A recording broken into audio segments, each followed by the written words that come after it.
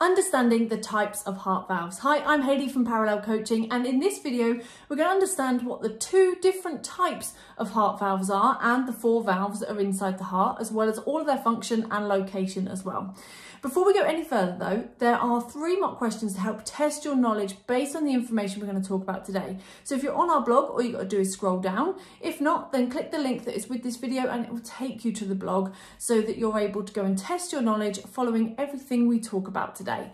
So first of all, what are heart valves and why do we need them? Well, essentially they are little flaps inside our heart and they help prevent backflow. That's what they do. They create a one-way system throughout the heart so that the blood keeps flowing in the direction we want it to flow in and it doesn't go back the other way.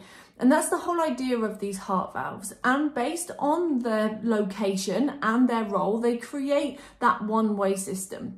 Now we've got 2 different types of heart valves, and that's what we're going to explore here today. One is the atrioventricular valves, and the other one is a semi-lunar valve.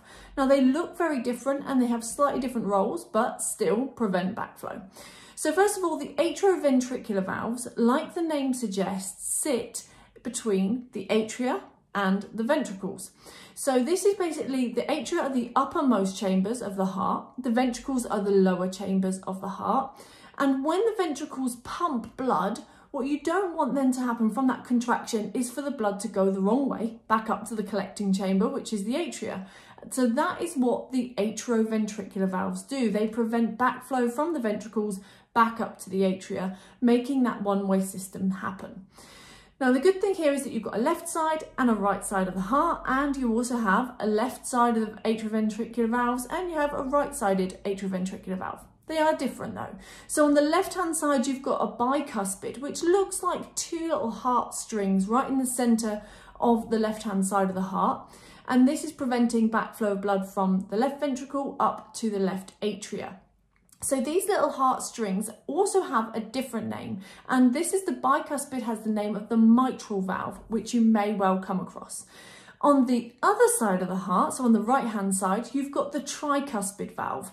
Now this has got an R in it, so tricuspid has the little letter R just inside the tri part of it. This is a reminder that it's on the right hand side of the heart. Remember, it's not the right hand side as you look at the heart, it's the right hand side of it as if it was your heart. So you want to remember your left and right side of the heart as well. But that tricuspid valve role is to prevent backflow from the right ventricle up to the right atria.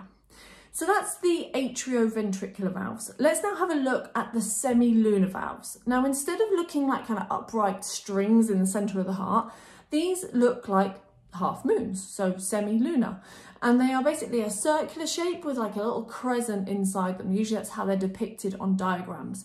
And they sit between the ventricles, which we've explored already, the lower chambers of the heart, and the artery, which is the blood vessel exiting that ventricle.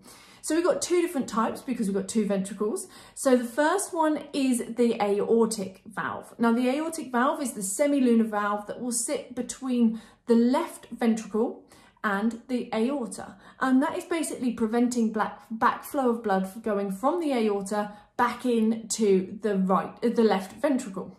Then on the other side of the heart, we have the pulmonary valve, which is doing the same, but it's this side on the right-hand side, and it's preventing backflow from the pulmonary artery, which is taking blood back up to the lungs, and also back into the right ventricle. So their blood flow, their role is to prevent the backflow from the arteries back into that ventricle. Now the idea is that with all of these different valves happening, all 4 of them, they keep that one-way system happening whereby the blood can follow the circulation route properly. If there is any problems with somebody's valves, or they have valve disease or valve issues, then at this point there could be a problem whereby they're experiencing issues with the flow of blood around the heart. which is a serious complication. So it's part of why we need to know that as our level 3 anatomy and physiology exam in preparation. Now remember, you'll have 3 mock questions to help you test your knowledge on everything I've explored here today. But also, if you get stuck on anything else within your level 3 anatomy and physiology exam preparation, not just the heart, not just the valves, but all 8 modules of understanding the anatomy and physiology in preparation for your fitness exam or your level 3 personal trainer exam, then all you need to do is click the link that is alongside this video and explore our Revision Mastery Bootcamp, because we've literally structured everything for you to make your learning really straightforward and easy. Alongside that, if you've enjoyed today's video, then please do leave a comment underneath, let me know what your big takeaway is, and make sure you subscribe to our YouTube channel if you haven't already. Thank you so much for joining us, and I'll see you on the next video. Take care.